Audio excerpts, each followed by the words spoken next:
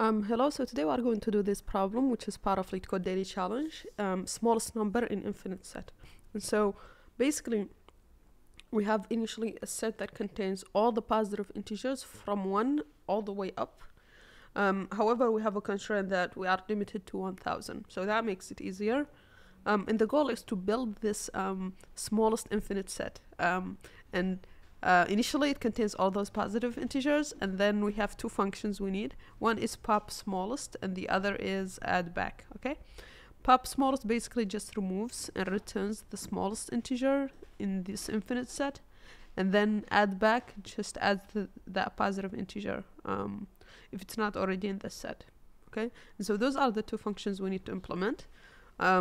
So now, because of this constraint of 1000, it should be really easy to build this, because what we can do is initially the main thing we want to know is, first, when you add back a number, we want to know if it's present or not. If it's not present, then we want to add it. And the other thing is, we want to know whether an element is, so if we know whether an element is present or not, then to get the smallest number, we could either use a heap queue or a priority queue and then just pop the smallest number. But then we would have to check for the presence in a priority queue, which would be O of n, right? But an easier way is, since we have only 1000 elements, is to actually just loop through from 1 to 1000, and the first element we find that is present, we just return it. That way it's actually just O of 1 operation. And so that's where this 1000 makes it easier. If we didn't have this constraint, then we could use a priority queue, maybe with a set to make checking or a set or an array of Boolean to make to be able to check for the presence of an element, right? And so that's sort of the idea here. Now let's okay, so let's implement it here. So first we need to know whether, we said we just need to know the presence of a number. So initially the problem says the infinite set of numbers are present, and so, but the infinite here is just up to 1000, and so we can just put here up to 1002, just so that in Python we get all the way to 1001.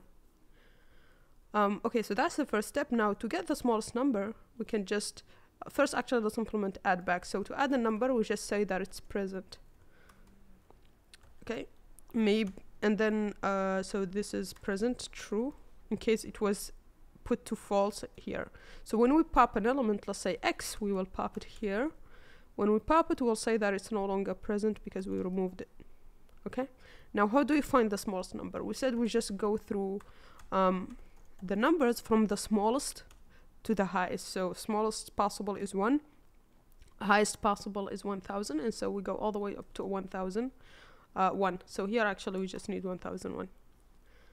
Okay, and then if that number is present, then we can just return it, because we know it's the first one in this order that we found that is present, which would be the smallest, right? So if it's present, then we want to set it to not present and then return it. Okay, and that should be it, and we are guaranteed that we'll find it, so we can just run this and we can submit, and that gets accepted. Okay, and that's pretty much it for this problem here. Now in terms of time complexity, this is we are doing only one assignment, so of 1 here we are doing 1001 iterations at most, but it's constant because it's just up to 1000. So O of 1 here, this is O of 1, so overall each operation will take constant time. In terms of space, we are mainly using this one, which is up to 1000, so again constant space, and similarly for all the other functions. Okay, so constant time, constant space here. Yeah, so that's pretty much it for today. Please like and subscribe, and see you on the next one. Bye.